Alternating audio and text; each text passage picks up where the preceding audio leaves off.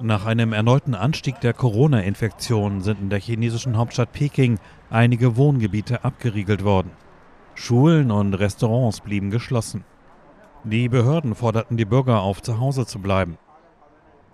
Das Land verzeichnete nach Angaben der Nationalen Gesundheitskommission zuletzt mehr als 27.000 neue Corona-Infektionen nach fast 25.000 Ansteckungen am Vortag. Die meisten der Fälle seien asymptomatisch, hieß es.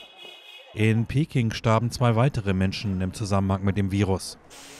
Die Millionenmetropole Guangzhou befindet sich nach einem sprunghaften Anstieg der Infektionszahlen in einem 5-tägigen Lockdown. Die Bemühungen der chinesischen Behörden, die Corona-Maßnahmen gezielter zu gestalten, hatten in der Wirtschaft und an den Börsen die Hoffnung auf eine deutliche Lockerung der Beschränkungen geweckt. Diese Hoffnungen wurden nun wieder etwas schwächer.